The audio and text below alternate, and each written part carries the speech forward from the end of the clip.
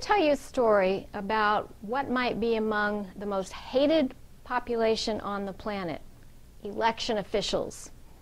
I was hired to do a breakout session called Best Practices in Business Writing for an association of county election officials.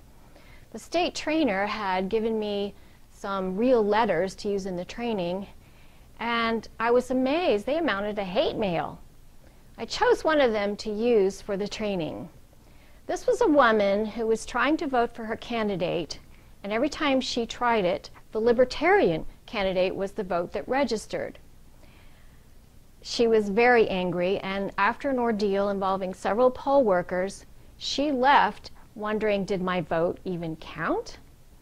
And more than that, why am I paying tax money for the salary of this county election official whose one job is to keep this from happening? By the end of the thinking on paper process that I teach, these election officials experience that necessary mind shift to want to make this woman happy. They even got to where they wanted to invite her to be on their team.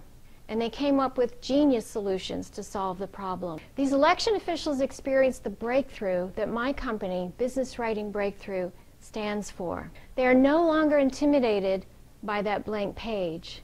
They are fully empowered to handle customer complaints through their writing.